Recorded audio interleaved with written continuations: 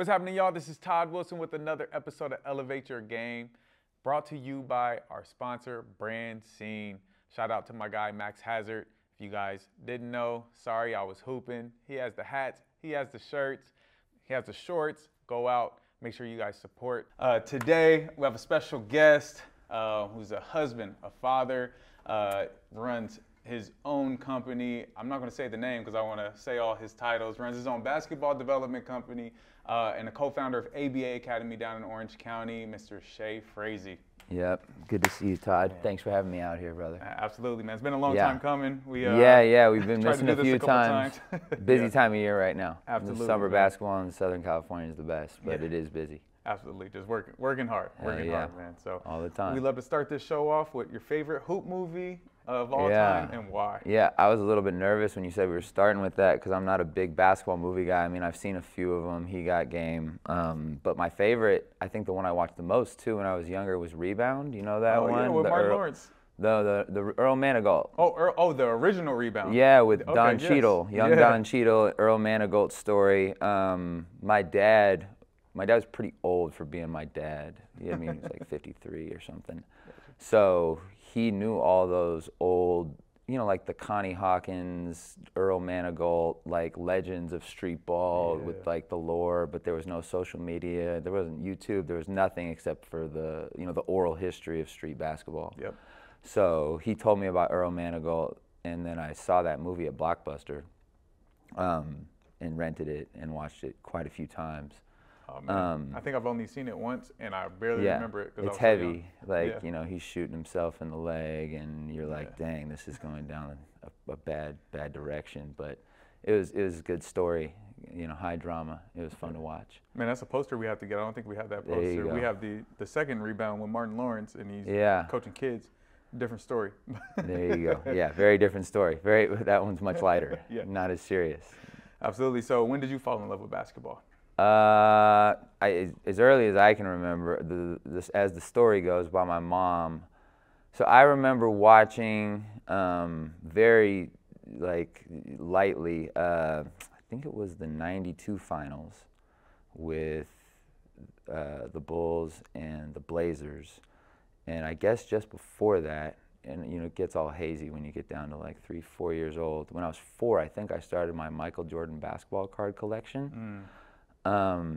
Still have that collection today? Still have that today. Me Some too. of them are pretty taken care of. I started going again during COVID when cards got hot again. And then I have a little card strategy I've been using every year now, which is fun because it's always, it's kind of like buying stock in a player. You get their rookie cards, you go for the PSA 10 cards and stuff like that. But I think that was it. And then I think Mike got me. He's just so inspirationally good. And so he's so famous at the time. Yeah, so I think that was about it, 4 or 5 years old. Yeah, Michael Jordan, man. Yeah, he's the guy. I didn't start playing until I was 11. And so, really? Yeah, it's crazy. I wish I would start. Like, where would my mind be? Okay. I watched that stuff, but I wasn't connected to it at all. Until I actually started playing, I didn't even know what sports were. And you were out here? Like 11. I lived in, grew up in like East LA-ish area, Cerritos, and moved out to the Orange County, then to Corona's where I really grew up. But that's where, and so when I moved to Corona when I was 11, and there was a hoop in the cul-de-sac in our street, and I just started playing 21 with the friends across the street. And it's my best friend, his older brother, showed me the AI cross and how to shoot over players with holding broom, and then there you go. I was locked. You couldn't. That's been the love story ever since. There we go. Yeah. The AI cross, that was a big one. Yeah, that took, that was like, I remember that specifically because that movement wasn't something that you'd seen before. That combination of I mean, it's so common now that everyone can kind of do it, but I remember just being like, how is he making that? How is he making his body do that and the ball do that? It was very cool. Yeah, no, absolutely. Yeah. Absolutely. So you fall in love at an early age. What were your influences in basketball early on and kind of get you going? Really, Michael Jordan. So I'm sitting there just like going through my basketball cards and looking at the stats, and I'm in Alaska, so we can only play for a couple months out of the year before it's snowy. So I had this hamper hoop that I modified by cutting the net and putting it up in my room. And so I'd be playing by myself, and it would be like, you know, go downstairs, watch TV, watch basketball on TV, go upstairs, do all the same moves. I would say one of the best things that happened to me for my current job was I wasn't playing on a 10-foot hoop. I wasn't playing with a big ball. So there was nothing I couldn't do. I remember watching Antoine Walker and Ron Mercer in the '97 Kentucky Final Four, and then going upstairs and shooting curls on my little hamper hoop because Ron Mercer was like 100% on curls and shooting step backs. And you know, if you're at that point, I'm like 10, 11 years old, you can't shoot those shots on a 10-foot hoop that easily, especially back then when people weren't training as much when they were younger. So yeah, I think like, you know, that was a lot of it was doing that, and then I'd go to camps and stuff. But there wasn't a whole lot of basketball leagues or like, wasn't a whole lot of basketball people in Fairbanks, Alaska at the time. There was these brothers, the Hajdukovic brothers, who ran like the big summer camp, who were kind of the main basketball dudes, and they were great, and they ran a nice camp. But it wasn't, you know, out here, it's just, this is the place to be for grassroots basketball. It's easy to fall in love, but it's also easy to find mentors, role models, people to like be like, I want to play like that. Yeah. So it's your imagination took you though, and got you going on the hamper, and I think that's what's missing.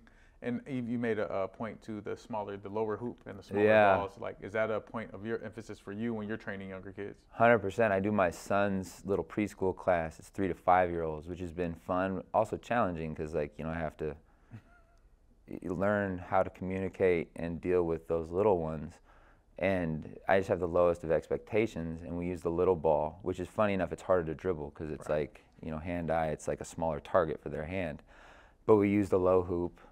And I think that's great for kids. I think just being able to see some success, being able to move around, once in a while having it being more challenging and like challenging how much power can I put behind the ball to get it up. But most kids are just so bad when they start when they're 3, 4, 5, 6 that you know, you don't like, I don't know, most of us don't like doing things we stink at. So you want to give them, you know, some confidence and some like, I can do this. You put the hoop down, you make the ball small, and all of a sudden they're like, I can make some shots. Yeah, 100%. It's funny you say that. So my daughter is like, just hates getting stuff wrong. She's just a perfectionist already, right? Yeah, and so what I found her doing is that she practices those things when I'm not looking. Yeah. Or she thinks I'm not looking. Right. So I like kind of like, okay, she's over there shooting on the hoop, holding her follow through. Like, I can't show her any attention. Because as soon as I say something, she curls up and throws the ball, like, because she doesn't want to make a mistake. And I'm trying to teach her. I ask her actually every day, hey, what mistake did you make today? Yeah. It's okay. Like, we all make, they're not really mistakes. We're just trying to get better. There you go. And teaching kids that, I think even kids, I also train a kid who's 14, about to, you know, playing some pretty high level basketball, and he gets upset when he misses shots in a workout session. Yeah. And I'm like, man, I just got done working out NBA player, and he missed more than you, and he didn't say anything. So you just need to get the shot up. Yeah. Like, how do you teach? How are you doing that? Putting confidence in those younger kids. So I'll start with the caveat or the disclaimer that I'm awful. I scream at myself like nobody. Like there's no one that talks to me the way that I talk to myself when I shoot. It's probably the one of the few places where I just don't feel like I have very much self-control. I've gotten better over the years for sure, but I struggle to not react to my misses. And I feel like I'm a pretty good shooter at this point in my life. One, I think just the basic idea of like, it's okay to feel the way you feel. You're supposed to feel that way because, you know, you'd like to make it, and that's good that you have that expectation of making it. At the same time, that feeling, the feeling of frustration, this actually helped me a lot, and I try to use it with other people. The feeling of the frustration that feels almost overwhelming is the feeling of your mind and your body figuring out how to complete the task. Yeah. And so anger is kind of something that takes the edge off of other feelings. So when you have that disappointment and that frustration, you use anger to kind of not have to feel that. So I'll just feel the anger instead. And so if you can, you know, give yourself a little bit of space and allow yourself to feel that frustration and that disappointment, you're allowing your body to solve the problem over long periods of time. And then if you do have that, you know, you're going to have an outburst here and there. Some kids more than others. Some kids not at all. And I'm like, you should probably get angry. He's like, right. If you hit that I need some kind of reaction. If you hit that front rim one more time, we're all going to be sad, dude. Like, do not hit that front rim one more time. But, yeah, to give yourself the grace of like, okay, I know I'm going to get angry. I'm not going to have an outburst. I guess I stole this term from someone, I forget who. I would call it like vaccinating against failure. So like I have a visualization in my head of like what it's going to be like when I miss 4 of the same shot in a row, and I'm like, oh my God, I'm sick. And because I've already kind of visualized what that's going to be like, that's within expectation now. That's not out of the question. And so you know, if that happens, you know, stuff that comes in within our expectations is a lot less jarring to our emotional equilibrium. You have a degree in psychology? Not at all. Oh man. This is good stuff. I appreciate it. You're studying here. You know, I just study myself getting pissed off all the time. Self-evaluation. Yeah, trying for it. And then, you know, you kind of have a better feel for it, and, you know, you let that one go. But my big thing is like, okay, you show some emotion, but whatever drill we're in, whatever we're doing, if you show the emotion, can you do it without missing a beat and then letting it affect your next thing? That's it. Because, you know, it'd be great if you never winced and never showed anything, but I don't even know anybody, you know, that's never shown anything. Yeah. So, but can you be on the next play by the time it happens? And sometimes it's like that, and you don't have time to show anything. Sometimes you can show something, but, you know, the next play or the next ball is coming and you got yourself, you know, ready again without that. You call it like the refractory period of like an anger outburst is like tightness, and then so you have to get the before you have to perform the next skill. So yeah, I talk with players about it a lot, and you know, you have different players on different ends of the spectrum. You have people, like I said, that they don't react to anything, and I'm like, are you frustrated? And they'll be like, and I'm like, well, we need to find a way to get you to care. Do you love basketball? Yeah. Do you know you're missing them, right? You know you're beating the front of the rim up. And then there's some people that are just like, you can see that they've taken themselves out of it after 3 misses, and it's like, okay, we got to find the balance here. Yeah, man, I think that's good philosophy for life. You know, like hidden, you know, something happening to us and having that refractory period as you're talking about. I think that's. It connected with me, just having that anger, and then, all right, how can I get to the next thing fast enough and be emotional enough to be human, right? And not be a robot, 100%. But also not overreacting and being the example more than anything as a parent right now. Is like, man, my daughter's watching me do everything. So when I react, and my son, when I react, she's learning that stuff. Yeah, 100%. And then as a coach and a trainer, it's the same thing. And so just relating that to life in general, man, I love basketball's, you know, way of teaching us about ourselves. Very much so. It's a great learning tool, great tool for managing our emotions. Yeah. So coming from Alaska, not a lot of basketball stuff out there. We have some greats, Shane Battier's and solid ones. Mario Chalmers, right? Those no, guys? not Battier, Boozer. Boozer, my bad. Carlos Boozer, okay. Boozer, Chalmers, Langdon, who just got that Pistons job, fired Monty Williams today. That was pretty quick, Yeah, Monty Williams is going to get his money, though. Yes, he is. And Chalmers was my year. He fried me in high school multiple occasions. He was really good in high school. He's like the #1 point guard. I don't know. I haven't kept up with Alaska basketball. I never went back after I left. My whole family moved. But we had some pretty solid players at the top end. It's just you don't have the volume of players, so you don't have as many good ones. You know, per capita, maybe it's okay. So what age did you leave Alaska, and where did you move to? I left at 17 for my senior year of high school. My whole family moved to Seattle, help out with my grandparents to the Seattle area. Great basketball area. Went to Redmond High School, Bellevue College, a little 2-year school over there. And then I moved down to Cal State East Bay. Nice. And then after I finished at East Bay, I was going to try and play pro for a couple of years. Didn't work out. Ended up moving down here. And as soon as I moved here, a buddy of mine that invited me to come here and check it out, Charlie Torres. You may have met Charlie through the years. He does the same stuff that we do. I was just like, this is the place to be. I came down for Southern California summer basketball, and I was like, this is it right here. and it was the lockout, so there was Oh, man. all sorts of good players playing all over the place, 2, 3 good runs per day, and I was like, geez, this is great. So I just stayed. Yeah. Yeah. Working from, so you were there your whole childhood. Yeah. And you were good enough to still get college opportunities. Yeah. Right? Yeah. What do you credit that to? Like what not having those resources, like you said, we'll take Jared. You've been working with Jared since middle school, right? He's had somebody who's helped him through this process since 12, 13, something like that. You didn't have that necessarily, right? Not as much, no. I had people along the way, but nobody, elite resources, very elite resources. Not just me, but all the way along from Sacramento all the way through elite resources, the top of the top. So what do you credit having that opportunity to even play college? One, I mean, genetics, I'm a decently sized human being. Like, I'm not 5'6", like, so, you know, I'm a pretty big person, pretty physically, like, strong person, like, decent bone structure, decent, like, physicality.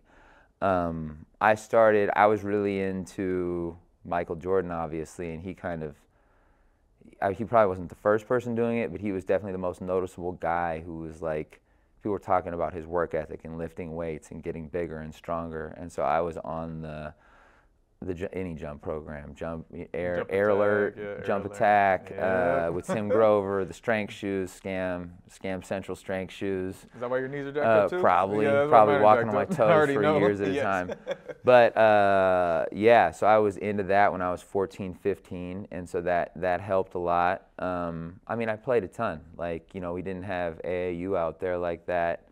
But you know, I was organizing pickup games, you know, like getting shots up with my friends, like organizing early morning shooting sessions, playing as much as I could possibly play, you know, and so and pretty decent. And then I played not a ton of sports, but I played a lot of hockey. I was a better hockey player. I'm kind of built like a hockey player.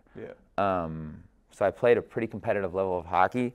I think that really helped me understand quick decision making, and like, you know, hockey, soccer, lacrosse, basketball, they have their differences, but there are all those like triangle games where it's like one possession and then 2 or 3 receivers and then cutting around and then, you know, making decisions on how you get rid of the ball or how you attack into gaps based on the positioning of the other people. The thing with hockey is, like, 1, you're moving super fast. 2, you have to be really physical a lot of the time, and then 3, like, what do you call it? Like, you have to get rid of the puck.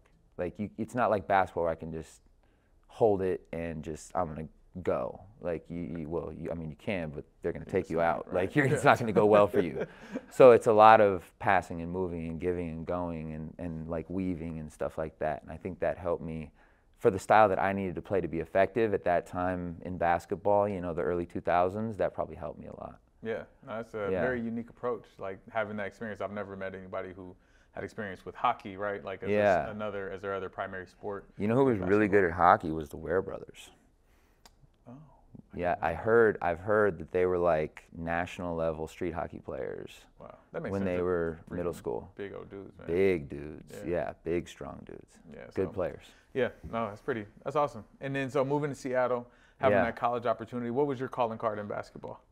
It started shooting. Yeah. Shooting. I mean, I guess like I was a pretty smart player, like passing, but I wasn't like drive and dump off guy. I was like, if we ran flex, like I could throw it off your ear on the cuts and stuff like that. Like throwing back cut passes. Like I was decent with the ball, but I wasn't like the elite wizard drive through the middle and throw it behind my head pass guy. I was like, I know the spacing, the hockey stuff. I know the spacing, I know the timing.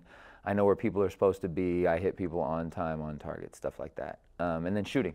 A lot of shooting, a lot of footwork, anything within 2 dribbles, a lot of threes.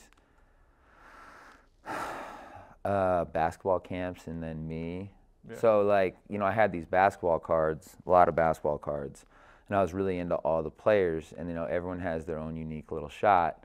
And so, you know, when I'm in the room, in my little room, and it's cold and there's nothing to do, and this is before you had a lot of the entertainment, you know, modalities that we have now, you know, you're going to shoot 10 free throws like Horace Grant, and then I'm going to shoot 10 free throws like Penny Hardaway, and then I'm going to shoot 10. So looking back on it, maybe this is me explaining it later, like variability really helps your understanding of how your body works and how to do a skill. So like I think I had a lot of variability in the way that I shot the ball. Did you shoot him like Shaq too? I would try. Like, you know, you'd see and then I'd track it and be like, how many out of 10? I'd probably miss a bunch, kind of like subconsciously on purpose. Yeah. So I'm like, Shaq sucks. But yeah, a little bit of that. Probably basketball camps and myself. Oh, that's awesome. I remember I made my first big jump was when I started shooting a lot of one-handed shots after this NBC camp in Auburn, Washington. And I started this shooting routine that I use a form of to this day, this one-hand shooting challenge thing that really worked for me and did well for me. And that was probably one of the biggest influences on my shooting and the form shooting sequences that I still use. No, that's awesome. It's crazy how those things, like having a routine and then, like you said, figuring your body out, I think is super important. I was working with a kid this morning. Okay. And kind of he positions the ball in the middle of his body. Okay. And, you know, I'm trying to just get him squared up. He has a great shot, great touch on it. And maybe 2 months ago, like I really saw him getting here and kind of coming across. Okay. He's a shot maker. Like, it's just a bucket. And I'm like, man, do I really have to change that? Yeah. He's like, man, how his body is and the way he shoots it, said, let me just make sure he doesn't come across his face. His gather point, if he's in the middle of his body, because he's like 6'5", 6'4". Okay. Like, he's going to get that off. Why am I changing that? When before, it was, I remember when I first started training pros, it was like, no, we have to fix their shot. They can't shoot like that. Oh, you know, yeah. all that kind of stuff, who I was working with. They wouldn't, like, that was the law. It's like, you have to fix their shot or they're not even going to get drafted. But you see so many different variations in body types and all those kinds of things. Yeah, well, and you have all these shots that they've shot for all these years grooved into their kind of memory of how to shoot. I think that used to be, you know, kind of a big thing, was like, we can fix your shot. Yeah. And now I don't know, I get scared of the word fix. Like, if we try and fix things, I'm terrified of trying to fix people's shot. I'm gonna try everything else before I do that, because if I try everything else, one, we're going to build like this relationship equity where like you can tell that I'm really trying to help you without ruining things. Yeah. It's not my way or the highway. It's like, we're working on this together. And then two, if there comes a point, and there are points with some players where it's like, hey, we've got to do something here. This is not going well. Like, I've built that trust to like, okay, like I'm going to listen to you because you sat here and rebounded these balls off the front of the rim for me and tried X, Y, and Z. You know, constraints before we're like, hey, we've got to move this here, and it has to be a conscious effort. Yeah. So yeah, that's interesting. You talk about years ago when it used to be, let's fix the shot, and now it's like, okay, what can we do to improve without taking too much away from what they already have? I look at Tyrese Halliburton, right? Like, his shot was funky coming into the league. Yeah. And I actually know the person who first tried to fix his shot and didn't get fixed. Oh no. Yeah, and it was the person who was it ever broken though to have to fix? There you go. And so I think he starts working with Drew Hanlon 2 years ago maybe, and Drew just improved what he had, like you're talking about. Like, his shot physically looks the same, just has more arc and he has follow through and you know, those types of things. It's like like, okay, maybe that's the actual recipe to fixing shots, because I coaches, especially ones who grew up where they were, you know, basketball shooting camps, like, drilled out, you gotta shoot this way, gotta fix this, gotta fix that, and it's like, not all the time. No, not at all. Yeah, and then to add to what you're saying, like, and I've learned this in the last few years even more, the shooting fixes, like, I don't even like the word fix, but you'll change your shot without subconsciously just by shooting a lot, because there'll be small things that you pick up on that you're not even aware that you're picking up on that are working. That's why a lot of times, you know, if you have a good player, you know, who already has kind of their stuff dialed in, and then you don't see them for, you know, 3, 4, 5, 6 months, and they come back and they're shooting it slightly differently than you remember, and you'll ask them like, hey, you do anything with your shot? And no. But the ball is going in a little bit more, and they kind of made one of the adjustments that you'd been thinking about, but you didn't want to like mess with their shot at all because they were already a good shooter and things were going well. So I think that part of the shooting growth curve is underrated. The subconscious and unconscious adjustments that we make, you know, over time.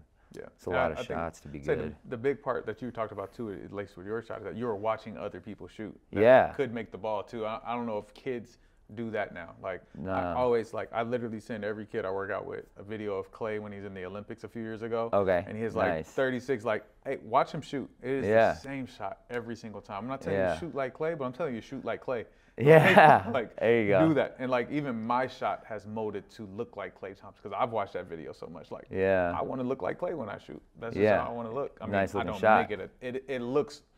Kids tell me all the time, like, Coach, you have the nice looking shot, but it never goes in. Oh, no. I don't get my reps up. That's all. There you go. So you're on the shooting machine still. I got to get back to that. Yeah, I shoot. I try to shoot almost every day. Yeah, I got to get back to that. It's fun.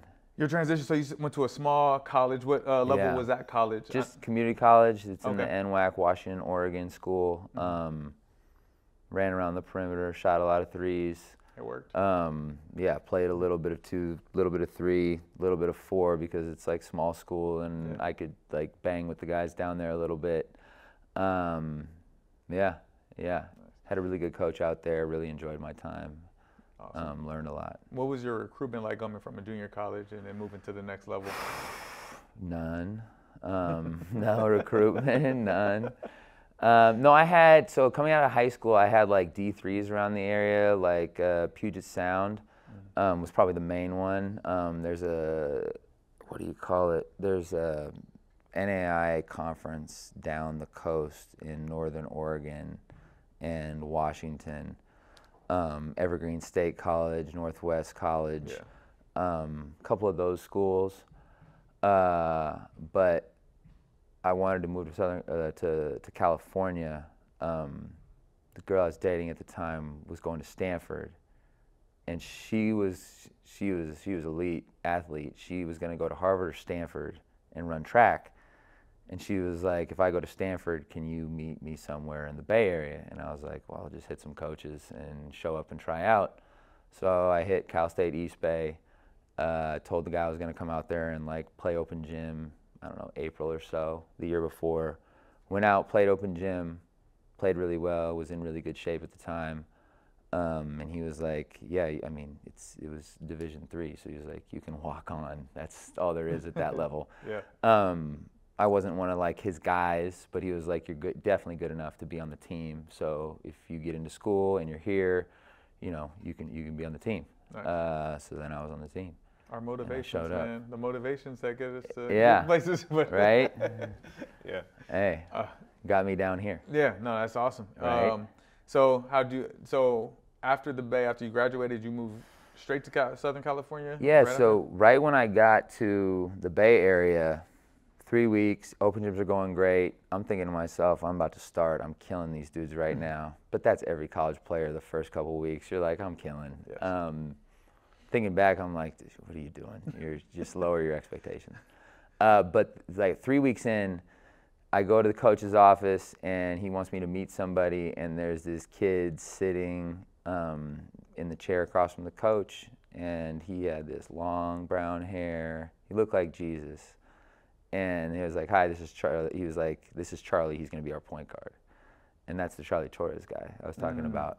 So I met Charlie there. Charlie did 2 months at school and never got to play a game because he got a pro deal in Mexico, because Charlie's inspirationally good at basketball at that time. Charlie was playing in the Drew League at that time, averaging 20 points a game in the Drew League at 5'7", 135 pounds. Oh.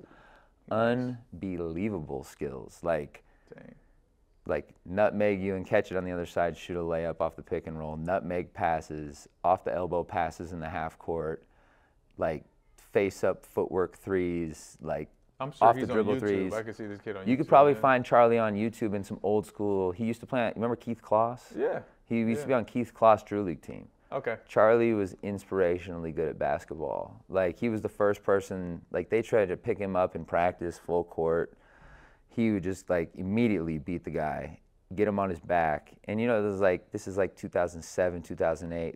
There wasn't that many guys doing the dribble hold, you know, jail dribble, whatever people call it now. All the way up the court, just could not get back in front of him. Like, unbelievable ball handler, shooter, just basketball player in general.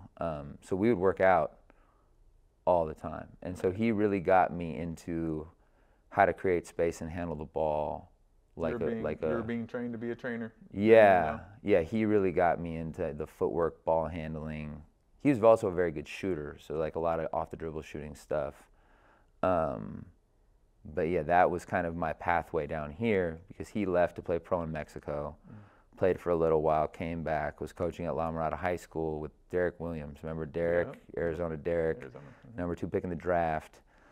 That was the year that Derek went to the NBA, was the lockout year. So he invited me down to run workouts with Derek and check out the scene. And yeah, that was how I got down here. Wow. Yeah, man, it's good times. What a dream. Yeah, yeah, basketball dream. It's great. So yeah, so picking up, so that you were done with your basketball career at that point. I was still trying to play, but I just wasn't consistent enough performer. I got too into, this is the classic white guy problem. People tell you you're not good enough at ball handling, and instead of being like, for sure, but that's not really what I do. I shoot the ball.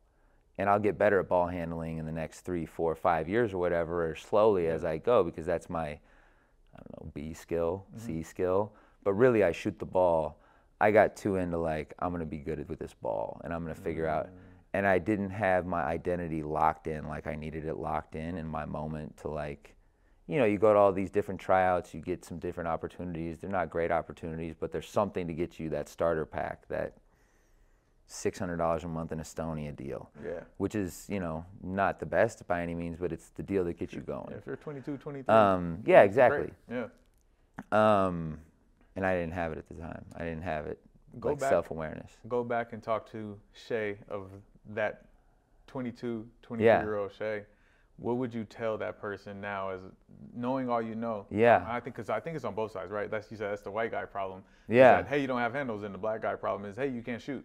And so it's real. 100%. It's stereotypical, and there's everything in between. It's not. Yes, and there's everything in between. Outliers, 100%. Yeah. But that is the stereotypical thing. What would you tell that young Shea now? I wouldn't tell him anything because he wouldn't listen. No, I'm just kidding. No, I would say, you know, like your best skill is your shooting, and you have to have the self-awareness to understand that what people are going to value you for and what people are going to want you for is your ability to shoot and then your ability to create off of your shooting. And so, you know, handling the ball, being better with the ball, understanding how to do the pick and roll stuff, understanding how to create off the dribble.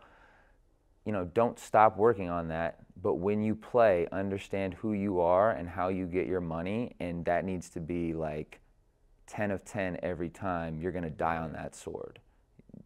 Yeah. And yeah, I think, you know, not to bring Jared in here too often, that's been one of the things he's been best at, and that I'm always most impressed at is like, you know, he gets a lot of that criticism, not athletic enough, not fast enough, not good enough with the ball, and then he goes out there and he's like, well, you're going to help, and I'm going to shoot it, and it's going to go in. Yeah. And then you're going to close out, and then I'm going to go by you and shoot it, and it's going to go in. And all of a sudden, you know, that's the way I needed to play back then. That 22, 23-year-old me, that was what I needed to do. I didn't need to prove that other stuff to anybody. That's awesome. Yeah. That's awesome. No, I think a lot of kids need to hear that. I think it's a great speaking point, even for parents, right? Because everybody 100%. wants their kids to be a point guard or to do this and to do that and to score. When if you look at even a college team, there's only 2 guys who are really scoring over 13 points a game. Maybe. Yeah. Like not even talking about 20-point scores. It's not a lot. It's barely any 20-point scores. Your almost role and what you provide is what's most important. And that discussion with parents, and not to stop developing your other skills. I've seen when Kawhi came into the league, he is not who he is today at all. He couldn't shoot. He was just a defender, you know, slasher, athletic dude. Now he's become, you know, a shooter. He has post finishes. He's developed into that because he stuck to what he needed to get to that point and then be developed after. And so knowing your role is extremely, extremely, extremely important. Yo, it's the biggest, self-awareness. Yeah. Self-awareness is like one of the major seeds of confidence. Yeah. Yeah, knowing what you do out there. Awesome. All right, so you're going to these runs now. Yeah. Are you helping coach? Like, how did you step into the training side of the business? So usually, because I was trying to play a little bit at the same time, it would be like I would get there early, get my warm up in, do a little bit of my own stuff, then jump in with Charlie, help out with, he was running the workouts and I was assisting, like, playing a little defense, rebounding, the stuff that you do when you're assisting someone running the workouts. And then we were always big on a lot of playing, 1-on-1, 3-on-3, 5-on-5. So we'd run the workout for a while and then we'd play, and then I would always jump in and play. And that was my role for the first, 3, 4, 5, 6 months or so. A lot of that, a lot of playing. That was my favorite. Yeah, still is. Still is, right? Yeah, I still play these kids. Like, let's check up. Yeah. And then, okay, so when did this become a business for you, or when did this become your means of making income?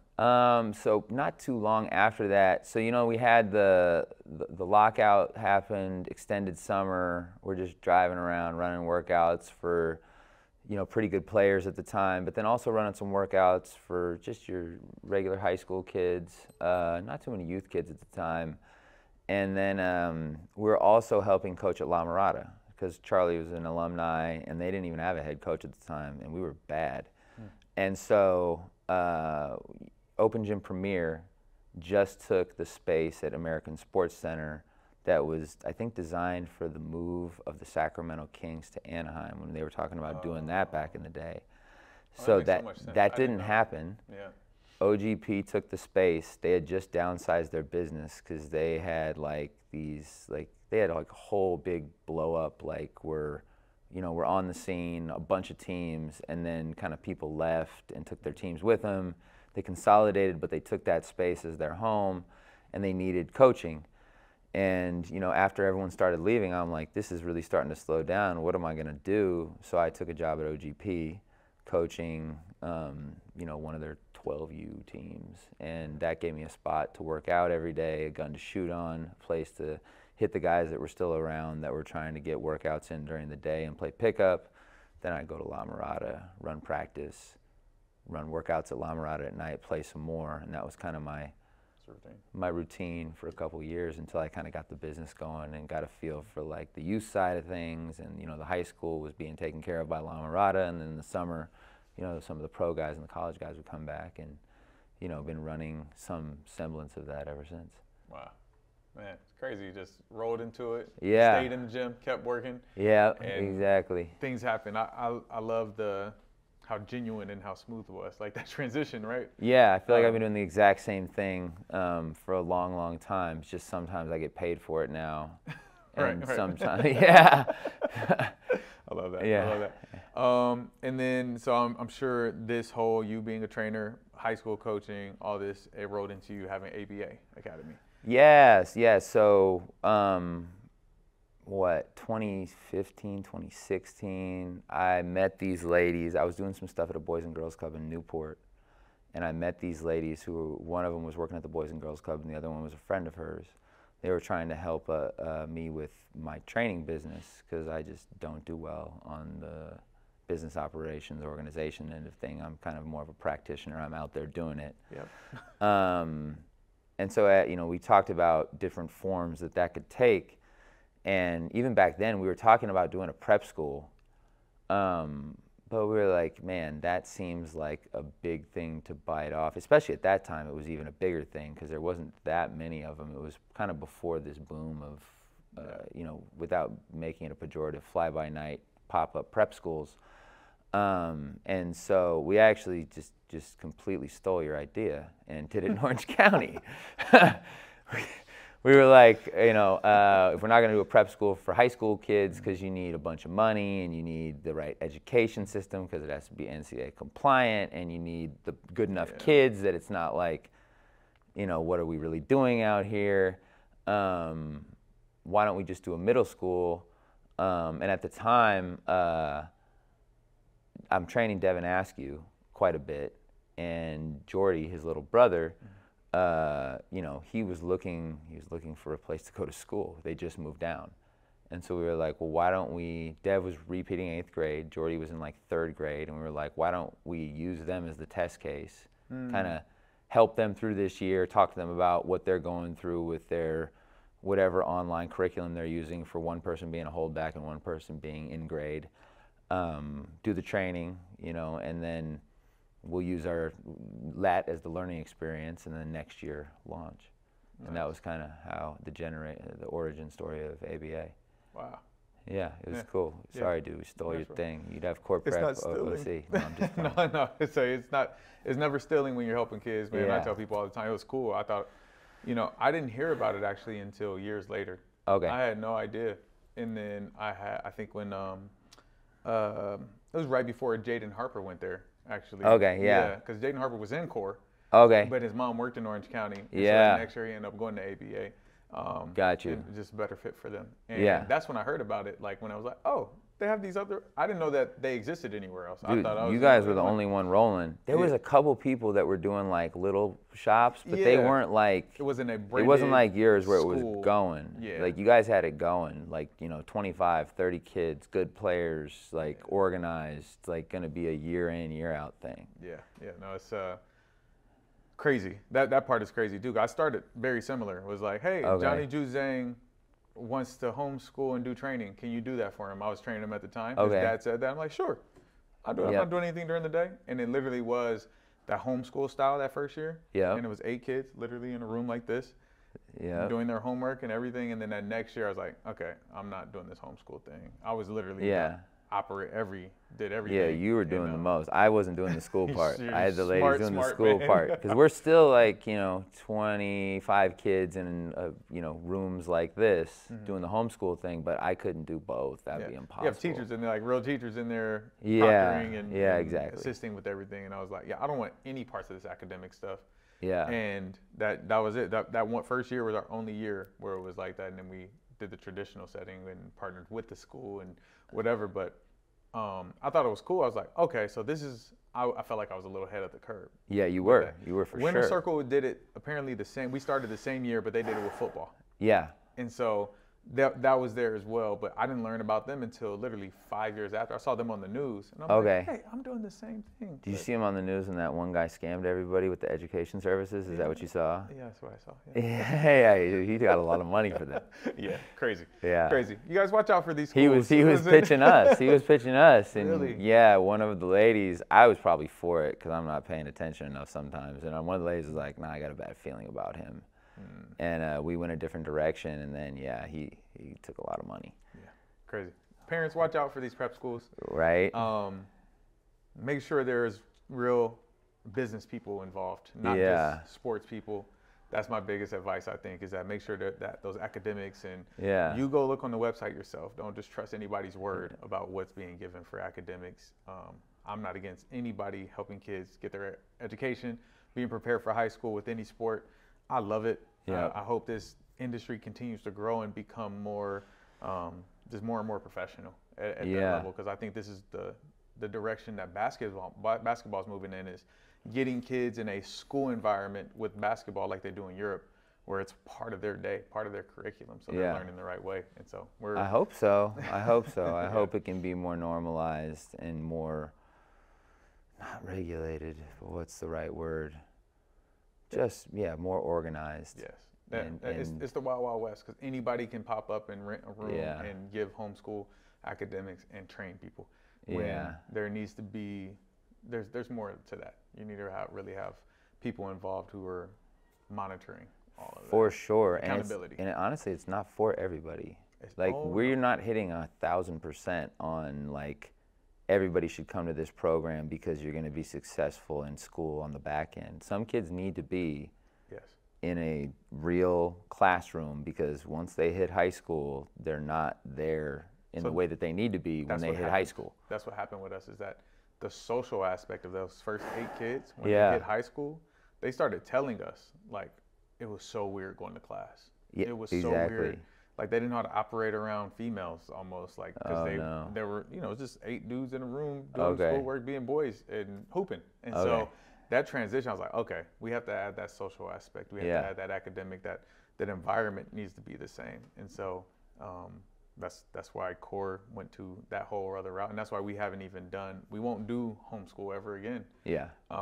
just because of that, it's like, man, it needs to be a real environment because not everyone can fit that model. No, not at all. That's for sure. Yeah. So transitioning into that training, things start growing for you, right? Yeah. You start getting players. You trained over how many NBA players now at this point? I don't know. Like if you count like, you know, some one-offs and stuff, probably like 40 or so. Nice. So you have a lot of experience with the pros, being on the court with them and making them better. Man, I always hats off to when you can develop an NBA player from the ground up. And when I say ground up, I always think middle school age, right? Yeah. And so you've had that opportunity to do that. What's that journey been like for you to, like, did you already know it? Or did it just kind of naturally happen, like you developing? Well, actually, I mean, not quite middle school, but I almost did it twice. Okay. I met Stanley Johnson when he was like a freshman in high school. Oh man! So that was one of the first people I was working with when I moved here. In the morning at 6 a.m. every day? Yeah, that was you? I remember seeing it on That was me and Stan. Oh wow! So Stan was like too big to fail. I remember the first time I met Stan, I was talking to Coach McKnight. Me and Charlie were, and we were training Caden Reinhardt and Elijah Brown. And Coach was like, can our center jump in the workout with you? And Stan's like peeking his head out, like, because he knows that someone's talking about him. He's trying to see what's going on down the court.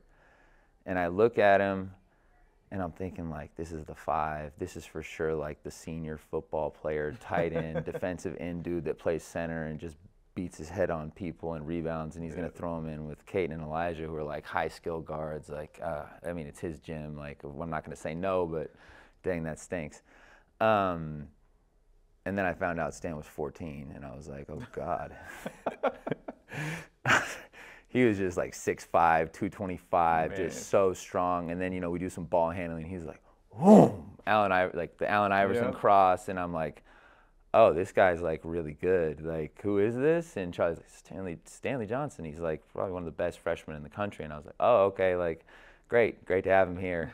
So he was, you know, he was too big to fail. By the time he was a junior, like, you knew that he was going to go to the NBA. It was just a matter of, like, you know, was something unexpected going to happen. Right. Jared, very different story. So I met Jared through Stan, like kind of a long route of different people in the Bay Area when he was like 10 or 11, kind of like, you know, regular-sized pudgy kid. Didn't start training him a bunch till he came to ABA for his 8th grade year.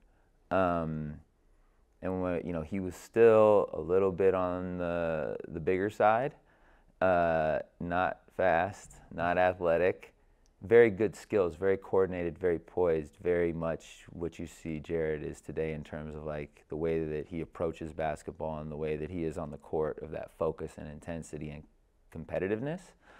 But geez, like, you know, we're doing layup drills and this guy's shooting like a I always make fun of him to this day. Like, dude, the first time I saw you take a lay, 1, you smoked them all, and 2, you shot them like jump shots from 1 foot away. Like, didn't have any of this for the most part. Like, or like had it, but just wasn't consistent with it. But he, you know, talk about like just kind of up and to the right, slowly up and to the right, slowly up and to the right. By the middle of 8th grade, he had gotten himself into really good shape and was pretty chiseled and like really into like not only being physically stronger, but looking the part physically. And then in 9th grade, you know, we all expected him, his family, everybody decided to go to Corona. Kind of all expected him to play JV or just come off the bench, like 9th, 10th man on varsity, somewhere around that range. They had a couple guys leave and go to different schools, and so he ends up being the 5th starter. He's still not very high expectations outside of, you know, he's playing better than expected by a little bit. And then we were at the tournament in Vegas, that one at Gorman that they have every year. What is that? The Tarkanian Classic. Tarkanian, yep. And they're the 16 seed playing the 1 seed in the tournament, and he just went bananas. They didn't know that he could shoot like that, and he just had 7 threes in the first half. ended up with like 9 threes, and I think he had like 32. They win that game. They end up winning the tournament as the lowest seed. Had a phenomenal year as a freshman. And even after that, though, like he just, he was ranked in the top 25. Just to be, he just doesn't look the part. He doesn't move the part as a freshman. And so you're like, really good player, probably a high major college player. Right. Like, we'll see what things look like as he grows into the NBA. Sophomore year struggled a lot of the year. Was trying to figure out how to play with a lot of good players at that point. It was him, Kylan, and Donnie Dent, who are all, Donnie's not on a high major team, but Donnie's a high major player. He's like 18 a game at New Mexico. He's killing it. And then those 2 bigs, Devin transferred in. And so he was figuring out how, like, what his space was like. I should have taken more into this, but he had probably the worst workout that I've ever had with him at this. Do you remember that gym in Carson, the lab? Yeah. Mm-hmm. Awful gym. Yeah. Awful hoops. Volleyball court. It's an indoor bad court, lines. Man. It is. It is. The kitchen towel floor. Yeah. Kitchen towel floor. Jared drove 40 miles on the 91 from Corona to that gym to come there and brick off the front of the rim. I probably ran 2.5 miles after his balls. And, he was going through the slump while he was playing, too. I think he had one really nice game against Hillcrest his sophomore year, and everything else was, like, just not the way he wanted to play. And after I was like, hey, man, how's everything going? Like, what's your confidence like? How you feeling about hoops right now? And he was like, I think I'm good. And I should have taken more into that. I don't know if there was enough to take into that, but that's been his thing, is like very, very, very good at not overreacting to adversity and continuing to work in spite of, the random results you get over in any short period of time when you're really working hard at something. You can have a 2-week stretch where you're just awful, and he doesn't get flustered by that like other people do, I think. And so, then sophomore year they play well. Junior year, senior year, very, very, very good player. But even at October his senior year, he was one of the best players at USA. And I'm talking to like some of the guys that do the draft stuff, and they're like, yeah, really good player, loved him this week. 3-year, 4-year college player for sure. And I'm like, yep, sounds about right. He's played, I love the way he played this week, shot the ball about as well as anybody in the mini camp, but this is like, he's probably not going to be a one and done player. And I told him that. I was like, hey, your expectations, just ask Shire when you go on the visit.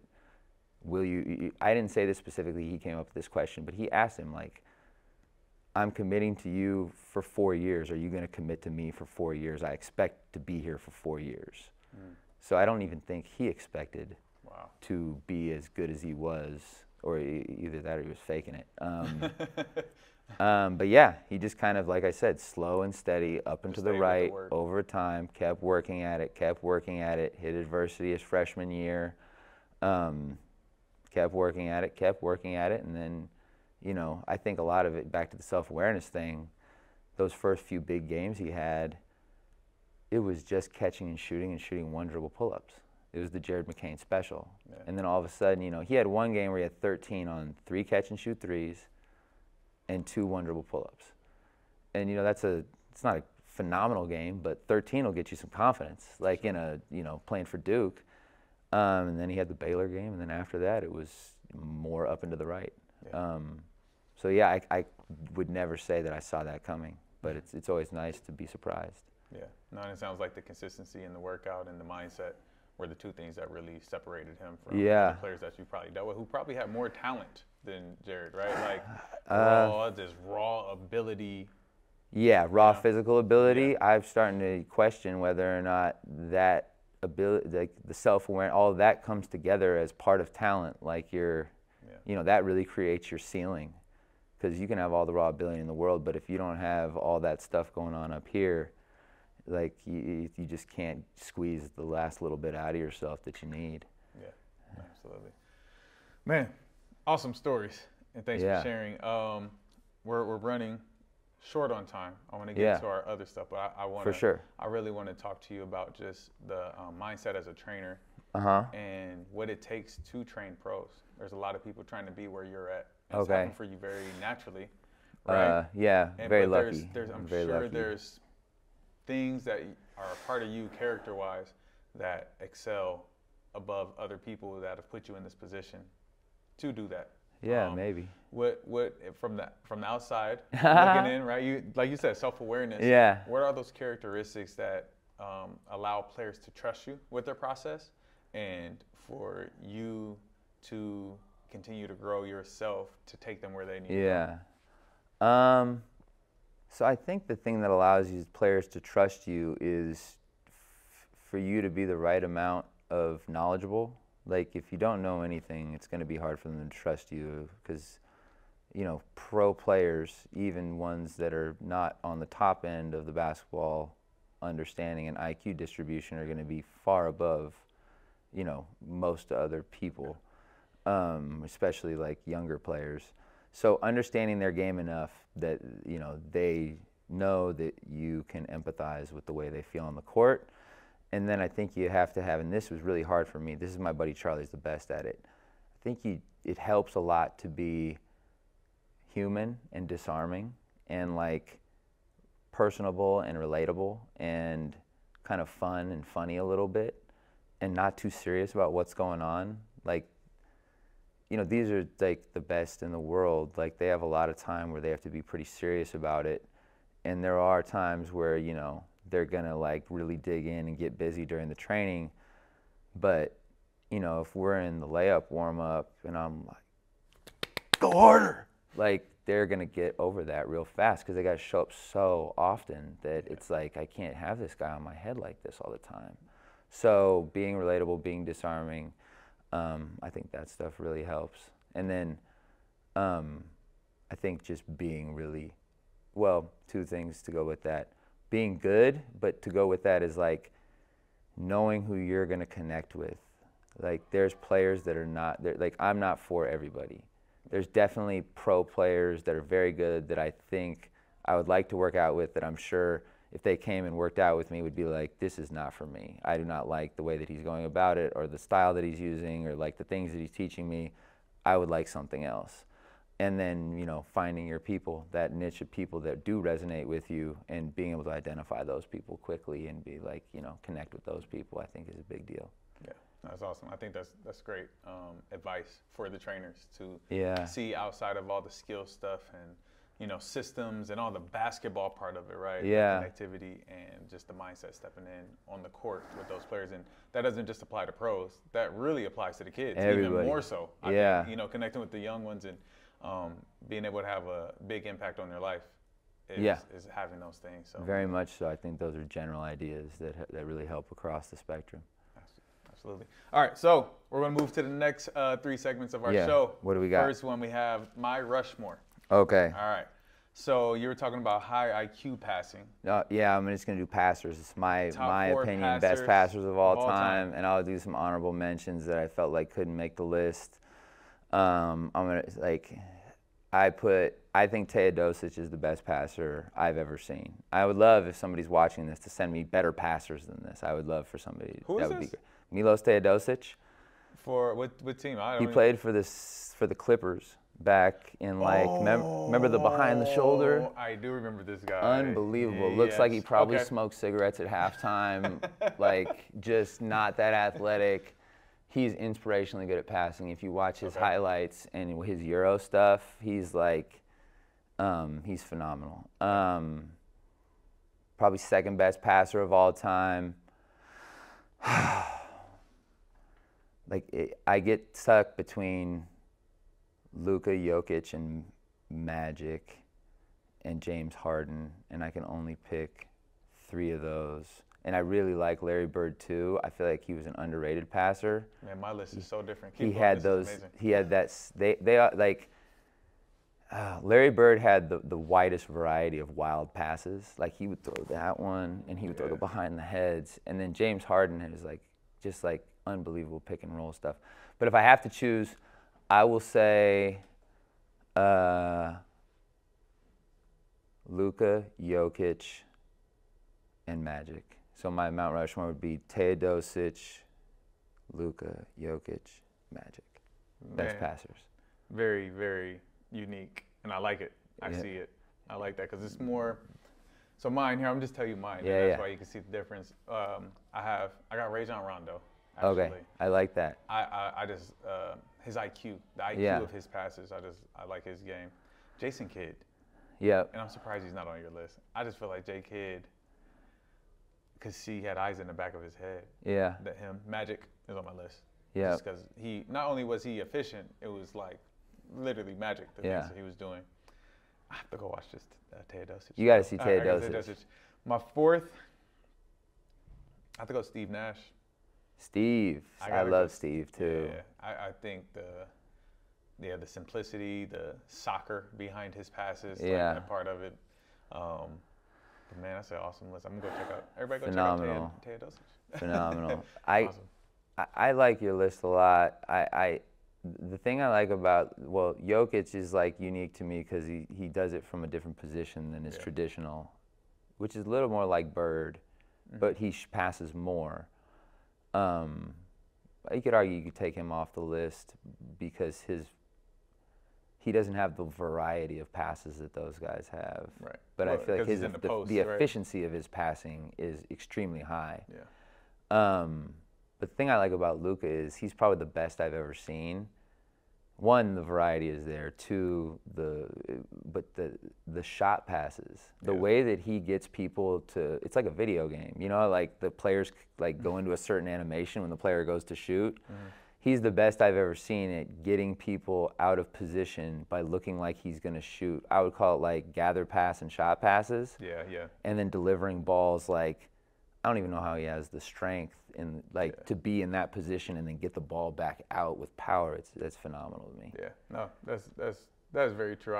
I think his body of work isn't complete enough for me to give it to him. But I 100% understand. That's why I said I like how you're thinking about your best passers. Yeah. You know, versus mine is more of almost a flashy, creative, you know, crafty type passers. 100%. So that's good. But yeah, check out Teodosic. Go watch these Teodosic passes. You'll be like, what the hell is going on? Because he's not that big either. And so I'm kicking somebody off my mountain for Jason Williams. Jason Williams. Oh, flashiest passer of all time for sure. Yeah, I guess that's the behind the back, the off the elbow pass in the game is still legendary. Yeah, one of one. Yeah.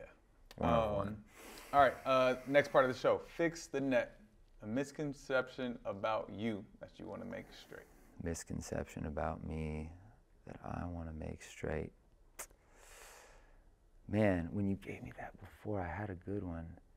And then we talked about all this stuff. And now I lost it. Come back to that one. What was the other one? I think I had a good one for the other one. Misconception about basketball then. Okay, misconception about basketball. This is my favorite one. Positionless basketball does not mean everybody's a guard. Positionless basketball means that everybody knows how to play every position. Yes. And I think that in America specifically, we have missed on that. And we have and that actually hurts our national basketball scene heavily and the way that we all think about it in the, people who are trying to be really good. Yes. Yeah, that would be my misconception. Man, that is so true. And I think it didn't start like that. I think positionless was that everybody is a guard, right? This is when you have to stretch fours and people are stepping away, but it has turned into guards need to know how to post up. And you need to know how to play out of every single position. They need to know how to screen. They need to know how to make those decisions. They need to know how to make those catches. Those catches are hard. Yeah. Those catches in those small spaces and knowing where people are coming from and how to get the ball back out. Yeah. Dunker spot finishes. Like, that's my favorite. Like, how Drew to Holiday. finish. Yes. Drew Holiday showed us all how to be, a positionless basketball player from the guard spot. Yeah. It was fire. Yeah. That was big time. Aaron Gordon does a great job too. He did it with Denver last year. He kind of did that same thing. He was all over the court, doing whatever is needed. But yeah, absolutely. Do you remember yours now? Misconception about you? What do people say about you? You're a great trainer and you do everything right. Oh, this was it. This was it. That I must really love basketball training. I'm not. I do the basketball training the best I can, so that I can test all these things so that I can go play. Wow. I don't really love to do basketball training. It's fine. Like, I don't hate it or anything. Like sometimes I'll be like, man, I've been in this gym for a long time. I'm pretty tired. It's hot in here. But it's not like my favorite thing to do or anything. I really like to work on my game. I really like to play. I really like to work on the different parts of my body that need work. As I get older, they need more work. I really like to watch, do clip search for the things that I want to clip search for. I'm not like, like I said, I don't hate it, but it's not like, I don't love being in the gym for hours on end. That is actually a new perspective I've heard from a trainer who trains at such a high level, actually. And that's cool. I think I love it because it's just something that you're good at. Yeah. You're just naturally good at, and it doesn't have to consume your life, though. I don't think I'm naturally good at it. I think I work pretty hard at being good at it, and I think I'm interested in being good at it because it's, I'm kind of locked into this. It's not like I can go get a computer science job next week if I'm like, I'm over it. So I'm kind of locked into this. So it's like if I'm going to be here doing it, and this is kind of what my career has to be, I should try and be as good as I possibly can be at it. But it's definitely not something where I'm like, I'm dying for this. I'm dying to get in there and train this dude. I enjoy being with some of the guys that I like being with, but that's, I enjoy also going to get food with them. Like, I don't need to be training them to enjoy them. Yeah. But yeah. I like that. All right, man. Thanks for fixing that. Yes, sir. And our last segment of the show, 2 questions for me. You're the interviewer. I'm the interviewee. 2 questions for me. 2 questions for you. What was your game like? How did you get your money when you were at your peak as a player? Attacking the rim. Attacking the rim. This is attack. I had a 40-something in vertical. Oh, you did? I had crazy hops. Oh, God, I'm jealous. No, and I was a streaky shooter though. Okay. I'm very, very streaky, but I would here. Let me flip this. Defense. Let me start there. Defense is my calling card. Gotcha. I'll lock anybody up. There you except for Tommy Mitchell, Phil Pressey Jr., and who else cooks me? Darius Garland. Okay. Those guys cook me. Okay. Tyrese Maxey a little bit, but I think I could lock you up, Tyrese. So I've guarded all those people. They all have cooked me. Anybody else, I'm pretty sure I can give you fits on the court defense. Yeah. Even to this day, like my high schoolers can't score on me. Like that was my calling card. But my peak was like right after college, and I was still training. I was training to try to go overseas. Yeah. I was working out for the G League. I was in tip-top shape, all that good stuff. Man, I had crazy hops, and people think I'm a shooter depending on what day they played me. I literally had some dude who walked into the barbershop the other day. Is like, yo, what's up, man? I ain't seen you in a while. Last time I saw you dunked on me, you hit like 7 threes on our team. And he was talking about, I don't remember him. Yeah. I was like, oh, cool. So some people think I'm a shooter. I'm a streaky shooter at best. I hit 9 threes in a game before against some dudes. Yeah. But that was, so yeah, that's it. I think I'm an amazing passer. I see the game different. Nice. Like just in my prime was, I want to say like Russell Westbrook, man. I was just like crazy explosive. Wow. You were downhill. Oh, I've caught bodies, man. There you go. Yeah. I've caught bodies. So just downhill, crazy explosive, super fast, throwing dimes, that kind of thing. So that was my game. Okay, Thanks for that question. nice. I never had that question. No, I always like to hear about people's games. It's always interesting to hear that and then see where they come from in basketball. It's cool. Yeah. And I got one more.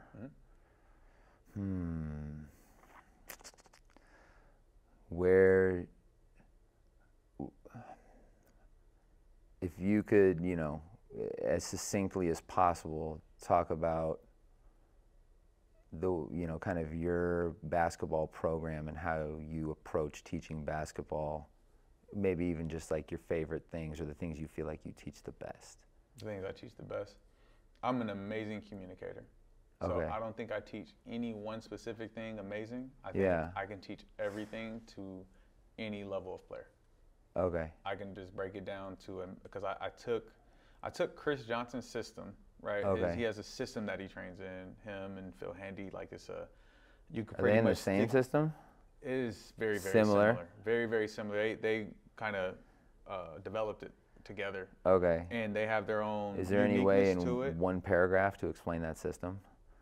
There are spots on the court. Okay. There's attack spots in the key. There's perimeter spots that you attack from, and the decisions that you make have everything to do with getting to those spots and making decisions. And so everything you do in training has to do with making a decision from those spots. So we will never train outside of those you like, if you watch one of their sessions, it is everyone, it looks like everyone's doing the same thing, even though they're working on something different, if it makes sense. I don't know. 100%. Yeah, Because okay. I feel like I've come to very similar conclusions. I mean, there's very limited stuff going on in basketball. You know, you have the court size and you have the lines on the court, and you have, like, if you know anything, you know, about analytics, you know, where the values are different, and you can quickly derive, like, okay, this spot is more valuable than that spot. Yeah. That, and then footwork, having a good wide base, yeah, and being on balance for everything that you do, I think are the things that I got from them. And then communicating. So I listened to Drew Hanlon for probably 5 years, just when he had his stuff online. And, just listening to Drew. And so I feel like I communicate like Drew. I think he does a great job communicating what needs to happen. I use Chris's system. And I have, I guess, just my own personal touch is I care. I see the highest potential in any kid. Like, I will see a kid and I'm like, okay, you can get to college. Hey, you can be a pro. You could get to the NBA. Like, I look at a kid and really give them that encouragement and inspiration and make them believe in themselves. And sometimes it works for them, sometimes it doesn't. But for a moment, in middle school at least, every single one of those kids believes that they're going to play in college. And so their work ethic changes. In a positive way. And so, no, I think those are the things I do well. Hell yeah, that's a good breakdown. I like that a lot. Thanks, man. Man, this has been amazing. Wish we had more time. We're going to do this again. Yeah, we'll do it some other time. Absolutely, we'll keep a conversation rolling. Thank you for being on the show. Appreciate you having me, brother. Shot clock. Really quick, tell people where to find you, or just an inspirational message for other listeners. Find me on Instagram at Shea.Frazee. That's SheaFrazee.com is my website.